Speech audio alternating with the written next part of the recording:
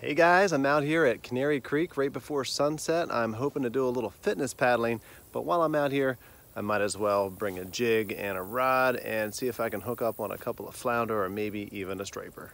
Let's see how it goes. Maybe my new Robert Field apparel will bring me a little bit of luck. It couldn't hurt anyway.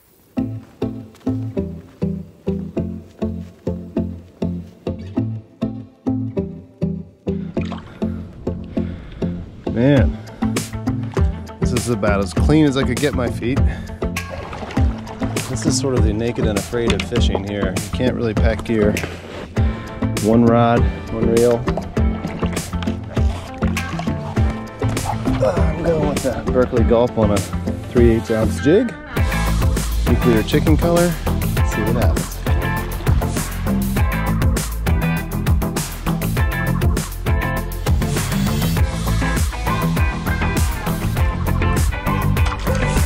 Definitely a lot of like minnows hugging the shore. Just a few signs of life that I like.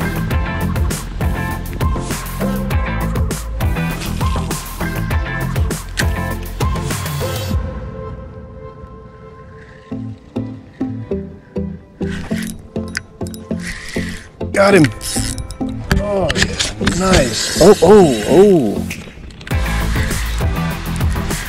Feels big enough to definitely be a striper.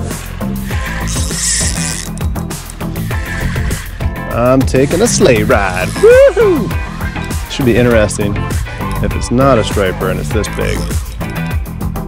I'm not hoping it's a toothy critter. God, he was laying right on that point right there. Alright, I've never boated a fish this big from a stand-up paddleboard.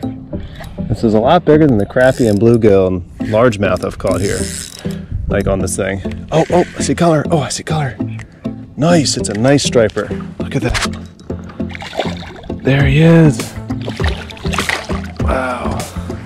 All right, this should be fun. Oh, yeah. Getting a striper like this on a paddleboard is not something I do every day.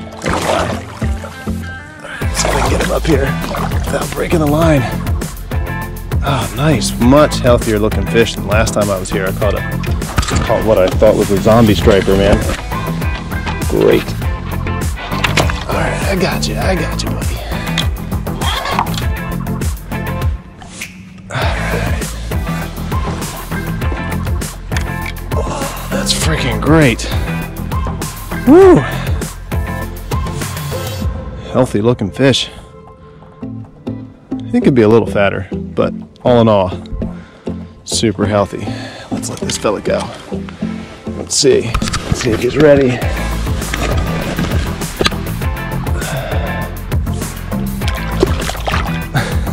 I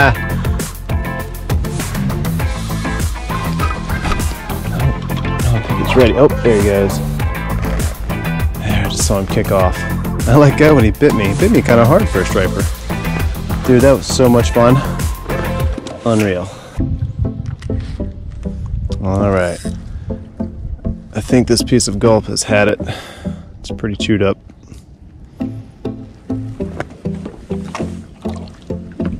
It's time to put something else on.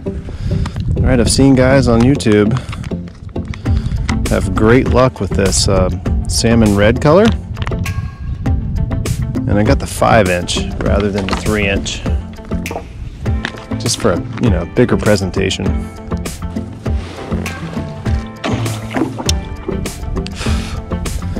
All right, the one negative side effect of fishing when the sun goes down is that the mosquitoes definitely come out. And I'm just starting to get swarmed here in the marsh.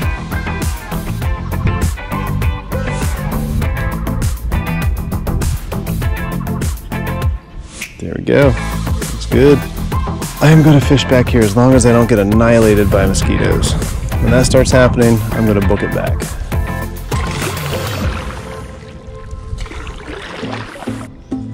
I'm going to stop in here because it's another open, kind of a circular area that funnels back, and I have swirling waters and some contour change.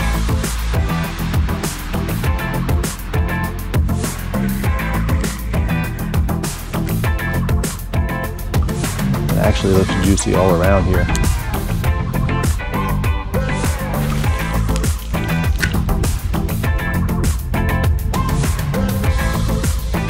Yeah, I like it like that, coming right off the bank. For me, that was a good cast.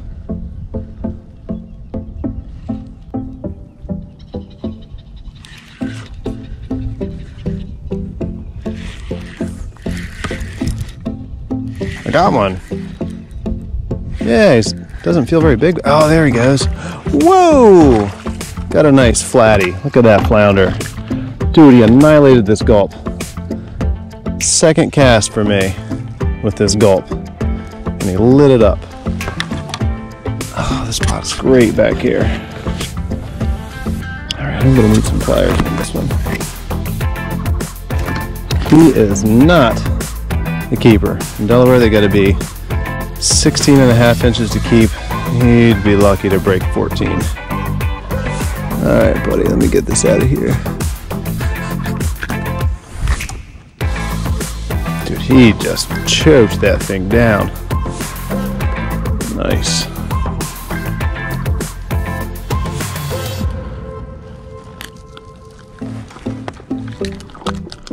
Got it. Alright, bud.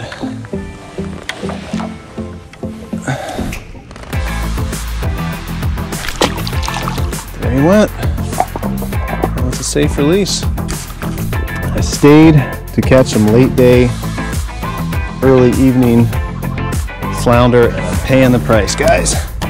Oh my God, have I gotten annihilated by mosquitoes. I'm gonna try to race back about 3/4 of a mile to the launch.